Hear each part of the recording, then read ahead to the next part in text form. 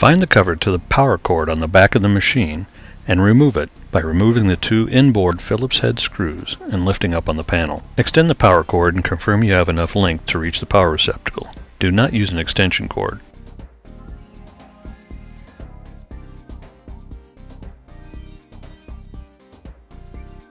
Connect your Cat5e Ethernet cable, not provided, to the port located on the end of the Cat5 cable found inside the recess of the back of the machine. If you're connecting a satellite locker to your host machine, you will need to connect the umbilical cord to the matching receptacles before replacing the power cord strain relief cover.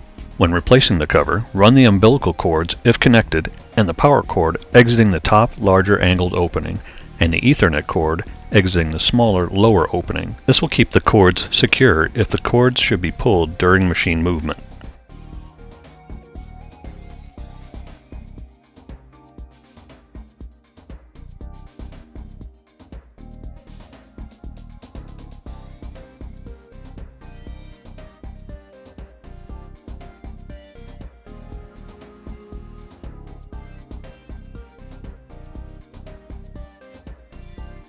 Position the machine in a place of operation on a flat, smooth surface in such a way that the power cord easily reaches the previously tested power outlet, and plug it in.